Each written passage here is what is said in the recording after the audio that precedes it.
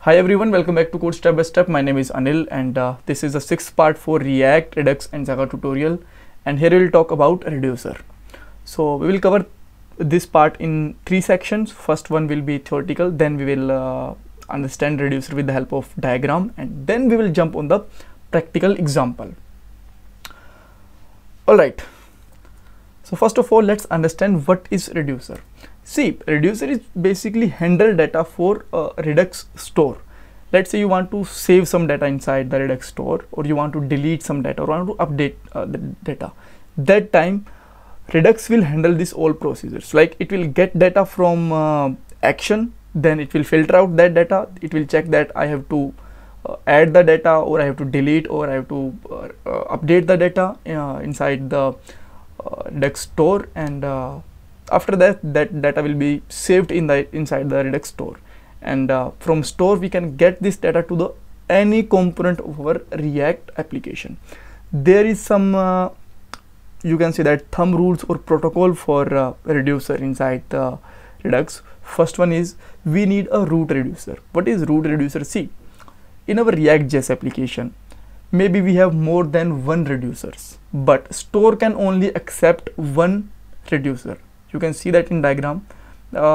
Store is interacting with only the one reducer. So if we have multiple reducers, then we have to combine them in a single reducer, and we call it root reducer. This is not a huge logic. This is very simple line of code, 4 or 5 line of code. That's it, right? And with the help of these 4 or 5 lines of code, we can make a root reducer. Second rule is reducer must have to return some value, otherwise it will throw any error. And at the last, in reducer we must have to provide some initial values, right? So now let's understand that what is actually reducer with the help of diagram. See, in last part we understand that in a view we may have multiple components. Let's say component 1, 2, 3, 4, 5 or 6, right? And in component 1 we may have add to cart a button, and whenever we will click on that button, it will call any action, and action will basically interact the React. Let me just put this is here, React with Redux, like so. We get the data inside the Redux here, but now we have to send this action data to the reducer, so that reducer can decide that what it have to do with this data. It have to add in the store, it have to remove from the store, it have to update the store. It will decide the reducer, and we may have more than one reducer. So let's say we have 1, 2 and 3 reducer. We will combine all these reducer in a root reducer, and it will send this data to the store, and it could be save data, delete, update, anything we will do with the help of reducer. And then we if we have some data inside this store, we can get it in the any component, in component 2, component 3, 5, 4. We can get this add to cart data in any component, right? So what we'll do in that part, we will just get we will create a reducer. We will get the data from action to the reducer, and we will create a root reducer also, and we will just complete the action to reducer and reducers to store flow. So now let's jump on the code. So we don't need it, so I can just simply close that application. So now let's get back to the code editor, and here you can see that this is the action file which we created in the last video. If you did not watch that video, link is given in the description box. If you directly just want to learn reducer, then you may miss lots of things, so I'll request you to watch the complete playlist. So let's write some code inside the reducer, then we will write some code for root reducer and attach with the store. So just create any function. So let's say my function name is cart data, and it could be arrow function or it could be a normal function, right? And what I'm going to do here, I'm just making console dot warn, and I can simply put here reducer called, right? So we have to export it also, export. So now our reducer is returned. So will it called or not? So let's check it. Okay, so we got some error there. Let's refresh. Okay, so data is already there, so it just takes some time to refresh. All right, so now let's just open the you can see that console, and if I just click on the add to cart, you can see that action is called, but still root reducer is not called. Why? Because this is not connected with the action and all. And how it could be connect with the action? For that we have to connect our reducer and root reducer with the store, right? How we can connect that? First of all, we have to create a root reducer. Our reducer is created, so now let's create the root reducer. So for that, let's import something from Redux. And what we are importing here, we are importing here combine reducer.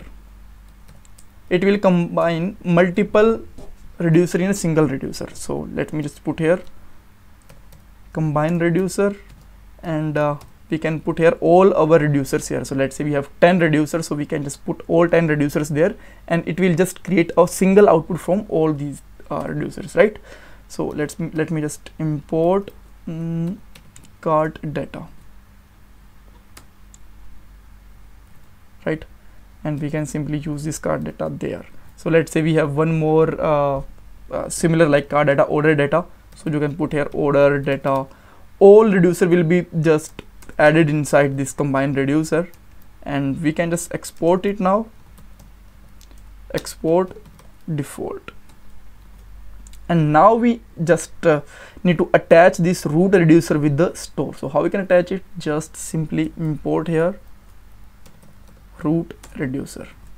And as I just mentioned in the second part, that we just created this dummy reducer, we don't need it at all if we have actual root reducer. So I am registering this actual reducers there, right? So now let's get back to the browser. You can see that reducer is called here, right? Reducer is called, but there is error. As I mentioned you there, we must have to return something, but in our reducer the nothing is actually returned. So let's try something return from here. Return 100 or anything that you want to return, and now this is working fine. So if I just click on the add to cart, you can see that action is called and reducer is called. Great, but now there is a catch. See, we created the action. How this action just get to know that I have to call this reducer? Actually, what actually happen, whenever we will hit any action, it will call the all reducers. But how we will just create any condition or any code of blocks that we want to execute on the that specific you can say that action. So for that, what you need to do here, you have to provide here some by default, or you can say that initial values. Initial values could be like this, for example, let data is like this, right? Or but there could be a smaller, you can say that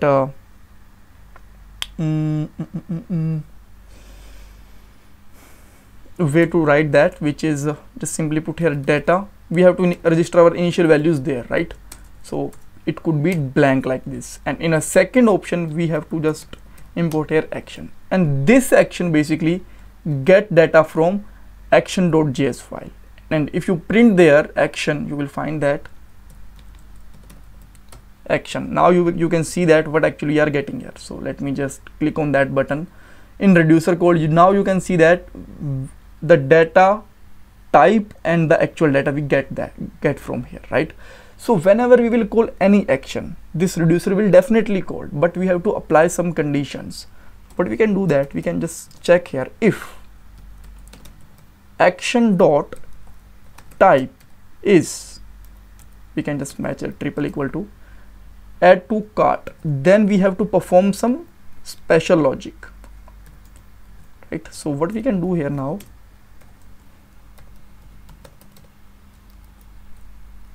some logic, you can see that, right? And for a moment, what we can do, that we can just simply return here data, right? Else, if we don't have action dot this type, you can just say return no action called, and we don't need this, right? Now you can just format this code. Perfect. So but there is still a issue. Okay, so let's try to just call it. You can see that this is still working fine, there is a no issue. Now what you can do, that there could be any one issue, which is, let's say we just misspell this add to cart, right? Now it will not called. Let me just show you both of these cases. Let me just put here add to cart condition, right? Whenever I will just click over it, you can see that there is a no console from there. And if I just simply put here perfect T, now code will become with that condition. You can see that action is called, and okay, so my bad, actually I just fixed this too, because this is the condition actually. So now you can see that add to cart condition is called, but by mistake, if we just create any mistake, like we just put here small t or small or something, that time it will not called here. You can see that, right? So what we need to do here, we can create a common file there, right? The name of constant, and we can just get this type from both file from a single file.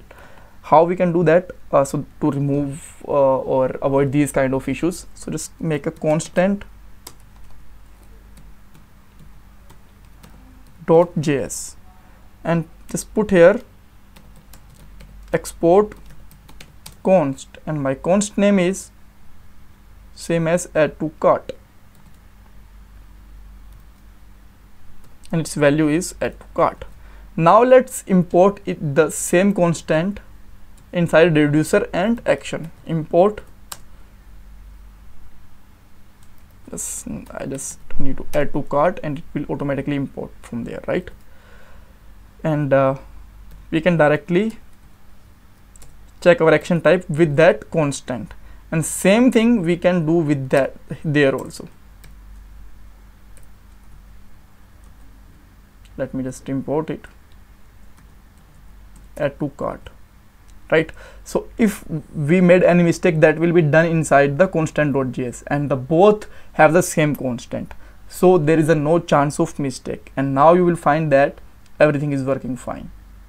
If I just made some mistake inside the constant.js, let's say I just put here small t or anything, but still it will work fine, because in a both file we are importing the same thing, right? You can see that.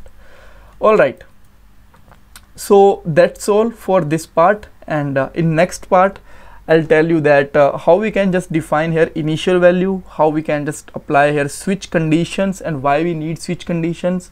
We will learn lots of things, and in the slowly we'll just create a complete project. We will create a saga files. We will you can say that we will also call APIs and all. So thank you for watching this part, and please don't forget to subscribe my channel, like this video, and please share your valuable feedbacks in comment box also. Thank you so much.